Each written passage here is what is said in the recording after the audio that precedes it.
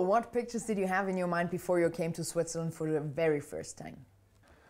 Just, I think big mountains, small country, good fondue. So probably those three things. And great women? Great women, I heard, yes.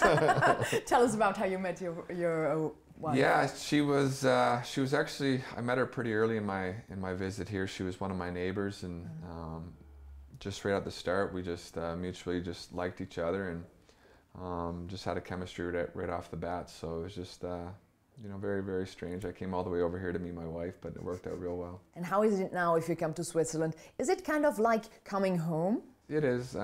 We spend quite a bit of time here in the summertime, and my daughter, it's nice for her to come back and see her cousins and grandpa and grandpa. And so yeah, coming back here just feels like a second home for me, and I love it here. Do you give us one sample of your Swiss German?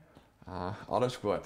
Alles gut. Yeah. Oh, that's good. If alles is gut. Yeah. Let's talk about some Swiss cliches. Are you more the chocolate or more the fondue guy? More the fondue.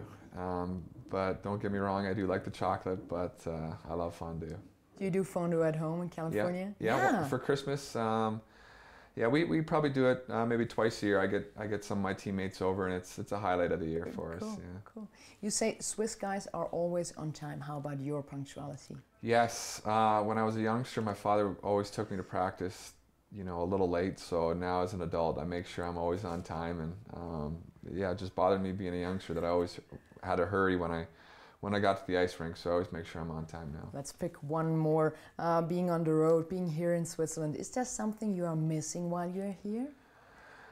Not really. You know, maybe just some friends, some family. But you know, while I'm here, I'm with, you know, my family, and I get to play hockey. So that's, you know, I enjoy playing hockey, and I get to do it over here, and I get to see family. So just seeing friends would be a little bit nice, but I do enjoy my time here. Mm-hmm.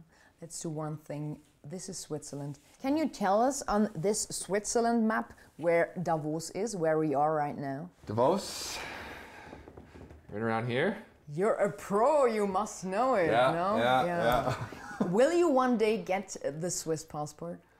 Perhaps. My daughter has the Swiss passport, so maybe one day, but we'll have to wait and see. Thanks for having you here. Thank you. Thank you.